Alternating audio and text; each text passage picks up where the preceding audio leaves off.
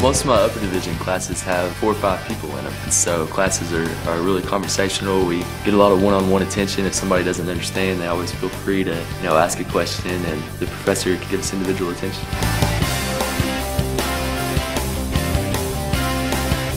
All of my professors are my friends. They care if I succeed. I've had professors show up at 6 in the morning just to help me out in case I have questions.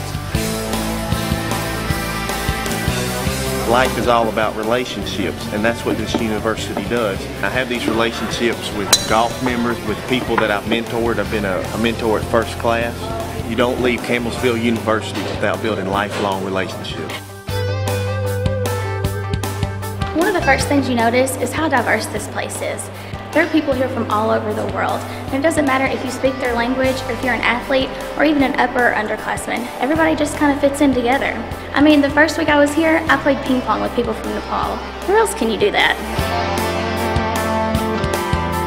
As an athlete here at Campbellsville, we work hard on being great students first.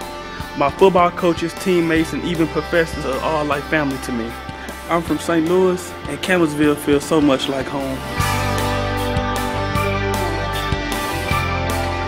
I love the fact that Campbellsville is a Christ-centered university. It's easy to get involved in any type of Christian ministry, whether it be Oasis, BCM, or even a small group Bible study.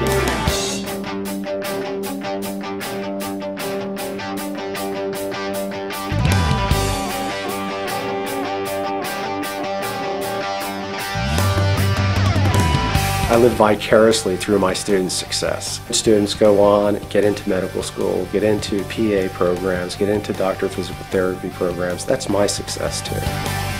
College students, they're at the very impressionable age. My job is when they leave the classroom is for me to make an impression on that student. I never knew how much CU could expand my horizons. It's neat that perfect strangers will treat you so great. At Campbellsville University, there really is more.